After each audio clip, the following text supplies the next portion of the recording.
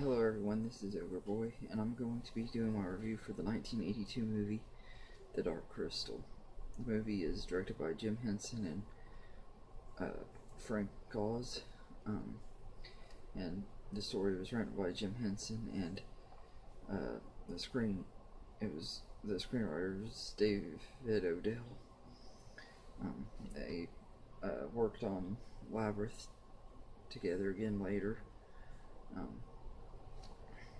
The story is set on the planet Thra, like 1,000 years before the movie takes place. This crystal is cracked, and it created two species: the Skeksis, which are these evil vulture-like creatures, and the Mystics, who are these good wizard-type creatures.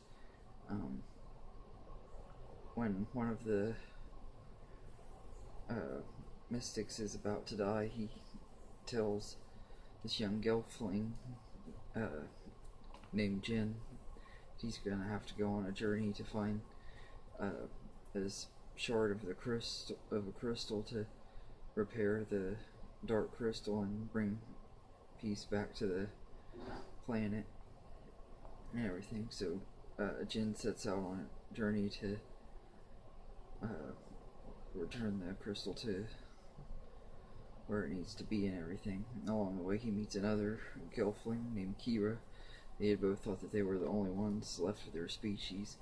Everything, they form a friendship, and she has this dog, this little thing that's like a dog. It's not really a dog, but it kind of looks like, or kind of remind you of when it barks and stuff like a dog. It's called Fizzgig. It's a pretty cute little creature and everything. And also he meets this oracle named Agra, who is one that is where he gets the crystal from and everything, and the Skeksis capture her, but yeah, pretty much the movie is just them trying to get to take this crystal back and everything and restore peace to the planet. But it's a pretty good movie. It's pretty fast paced for the most part.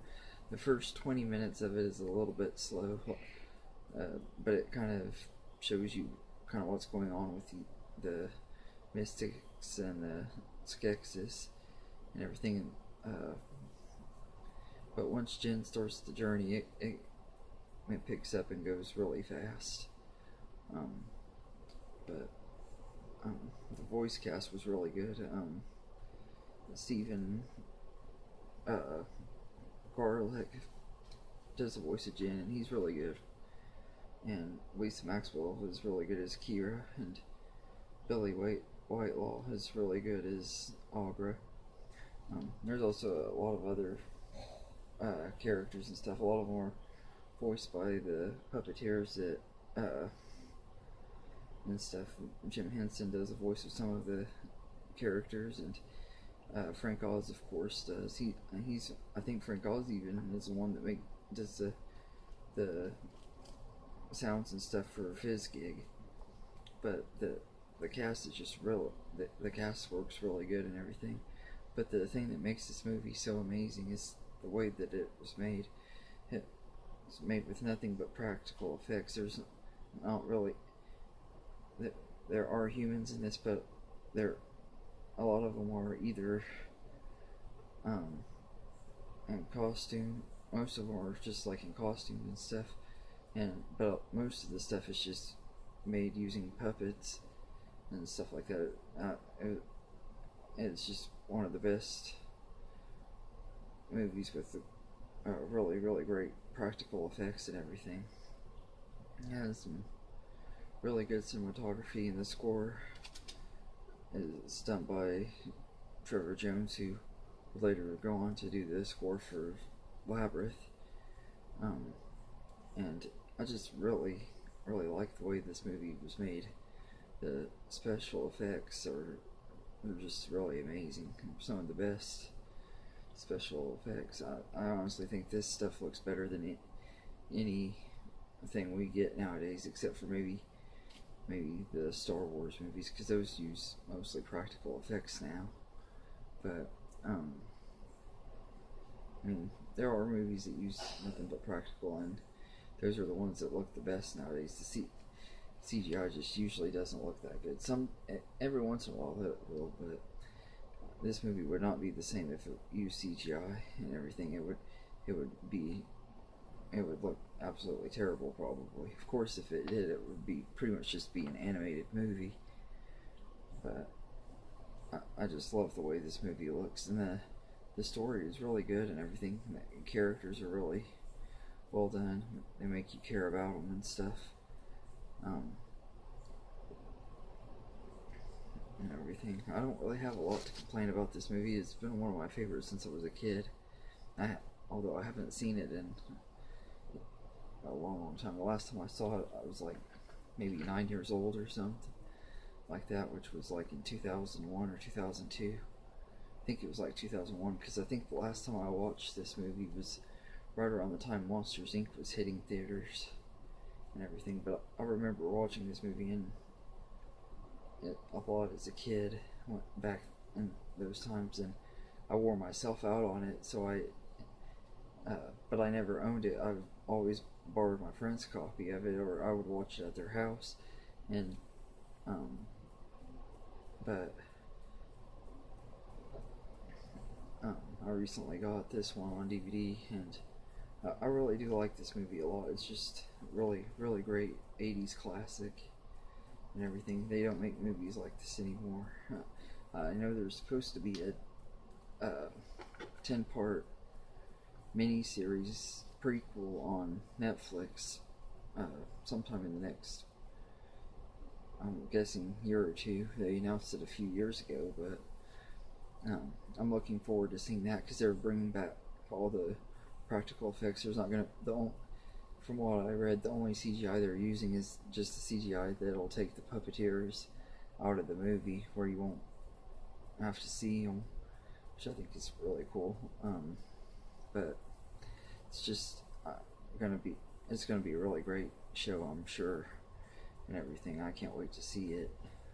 It's gonna be interesting to see what this world was like before the setting of the movie, and I can't wait to see that.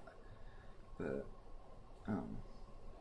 I'd always wished that we would have gotten a sequel to it, but I don't. Rewatching it tonight, I don't know what a sequel could have done. I don't know how they could have really continued the story and everything and made a good enough story. So it's probably a good thing that they left it alone and everything. But I am excited for the prequel, though. It's probably going to be easier to go back and tell a story about something that happened before this movie instead of after.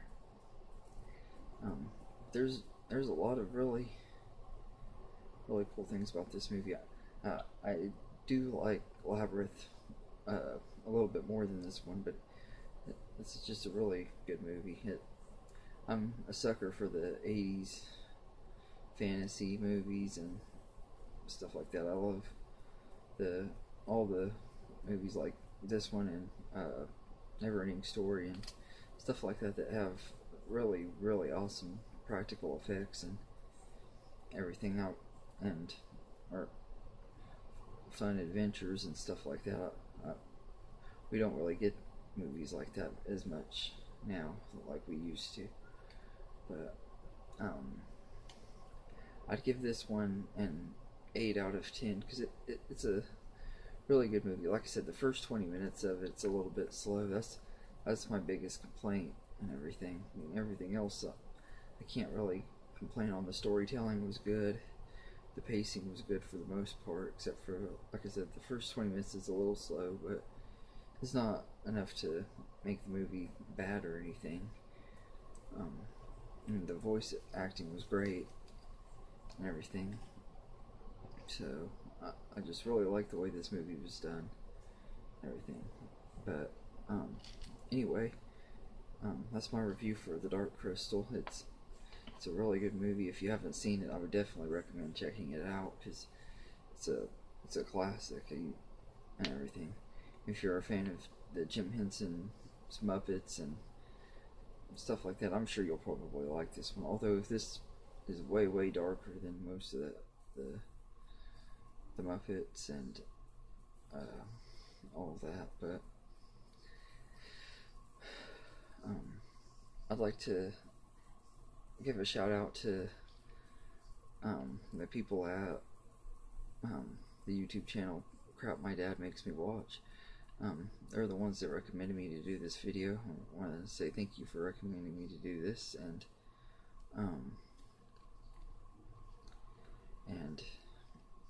I hope you enjoyed this video. I hope that you'll like it, and feel free to like and subscribe, and you can follow me on Facebook at OgreBoy1992, and thank you, and have a good night.